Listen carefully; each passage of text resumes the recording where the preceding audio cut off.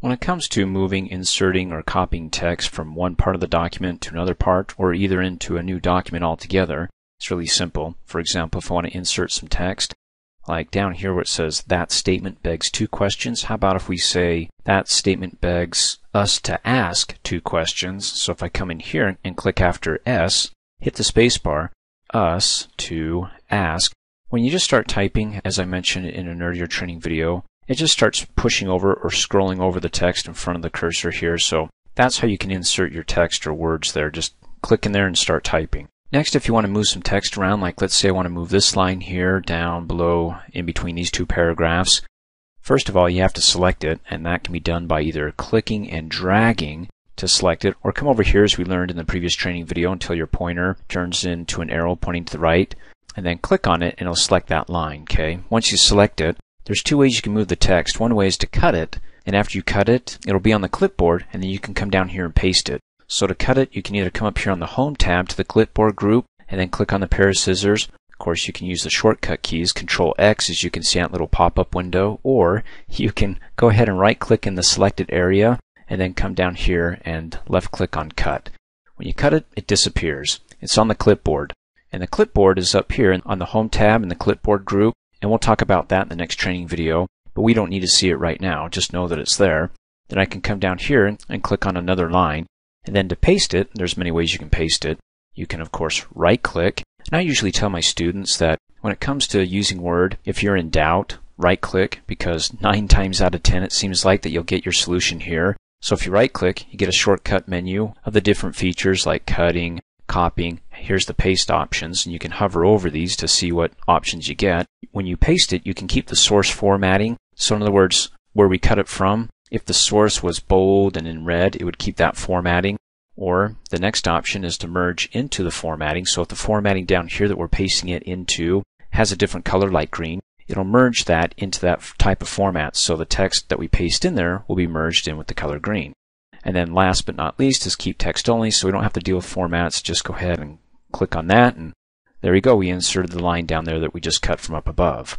Now I'm going to go ahead and undo that. I can come up here and click on the undo button, and then it undoes the paste. Click on undo again, and it puts it right back up at the top before we cut it. Another way you can move your text is to go ahead and select it.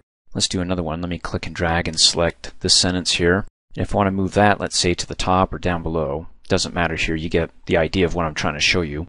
Just go ahead and select it, hover your pointer in the middle of the selection, and then click on it, hold your left mouse button down, and then drag. And notice when I drag it, you see that little line that when I move up the arrow, it goes along and it goes from word to word, or it, I can move it to the beginning of the sentence.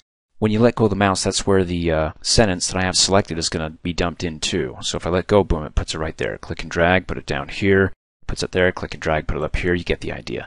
Let me hit undo a couple of times to put it back to where it was originally. Now, if you don't want to move your text, but you want to copy it from one location to another, then again, select your text, and you can either right-click on it and go up to copy, or you can come up here on the Home tab to the clipboard group and click on the copy button, or you can use the shortcut key Control-C for copy. In any case, I'll just click it right here. Once it's copied, there's no dancing clown that comes out and says, hey, you're copying. You just have to trust that you have it now on the clipboard. And again, here's the clipboard. Let me go ahead and click on it to expand it.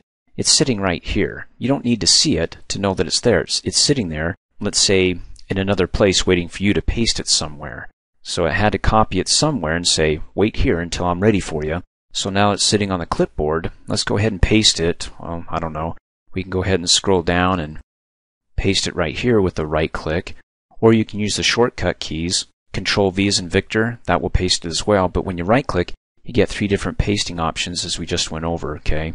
Let me just go ahead and click here and do Control V as in Victor to paste it, and it pastes it, okay? I'm going to go ahead and hit undo. Now I want to show you that not only can you copy it and paste it within the same document, but you can actually paste it into another document, either a new blank document or another document that you created. Let's go ahead and open up another document that we created. That's in my exercises folder on my desktop. By coming up here, clicking on the File tab, going down and clicking on Open. And I'm going to go to my desktop in the navigation pane, and then come over here, because on my desktop in the main window, I've got all these folders. It's in my exercises folder. Let me go ahead and select it and click Open. I say double click. But if you're not fast enough when you double click, you click once and then you try to click again, then the Windows operating system says, you're too slow. I think you're trying to rename the folder here, so you got to be faster than that. So you wouldn't want to double click on the name if you're not fast enough, but just go ahead and select the folder here and then click open, or better yet, just go ahead and double click on the folder, because if you're too slow, at least you don't get into that option here where it thinks that you want to go ahead and rename the name of the folder. So I'll just double click on the folder. It opens up the folder, and we want to open up within the folder. Well, we got a bunch of My Spiffies. Let's go ahead and open up the My Spiffy document that was created in Word 2010. How do you know? Well, you got that little extension there, the extra X, where this one doesn't have it. Let's go ahead and select it and click open, and there we go. Once it's opened, I can come down here at the end of the document, hit enter a couple of times, and go ahead and paste it. Now, I don't have to go back and copy it again because it's still on the clipboard. How do I know? Because, well, one way to find out is by clicking on the clipboard to see if it's still there, and it is, okay? Let me go ahead and close out. Another way to find out is that the paste option, the feature here, is highlighted. It's not faded like these other icons here, and the reason why it's faded is because we have nothing selected. If this was faded, that means that we have nothing on the clipboard. So it's still sitting there. We can go ahead and paste until the cows come home. Moo. Anyways, we can go ahead and right-click and go to paste, and right-click and go to paste, another paste option, right-click. I mean, you've got 4 different options here. You can use the destination theme if there's a different theme going on, and we'll talk about themes in a later training video, or the other 3 that we just covered. You can keep the source formatting from the original document. If there's any formatting applied to it, like different colors or different font types, and then you can merge it into the formatting that's in this document. There's no difference between the 2 documents when it comes to formatting, so really this is just all the same. And then keep text only. But like I said, you can just click here and go Control V as in Victor, Control V as in Victor, paste, paste. So it'll always be on that clipboard until you copy something else and paste it, in which case you'll have something else on the clipboard. Or you close out of the document, of course, and then it resets it, so your clipboard is empty. And we'll talk about that in the next training video. And then notice after I paste it, you get this little, what's called a smart tag, your paste options. So you can click on that drop down arrow and you get the same paste options that you get when you go ahead and you want to right click. It's up here.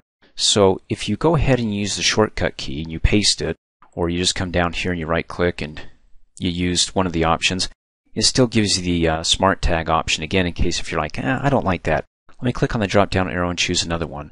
Because again, when you're dealing with formatting, you're either copying the formatting from one document, pasting it into another, or you're pasting it into the formatting of another document. So you can choose from these formatting options what formats that you want to keep when you paste your text from one document into another, or even within the same document, okay? And then if you want to get rid of that smart tag, because sometimes that does get in the way, like there's text down below and I can't see it, I'm like, oh, good grief, how do I get rid of that?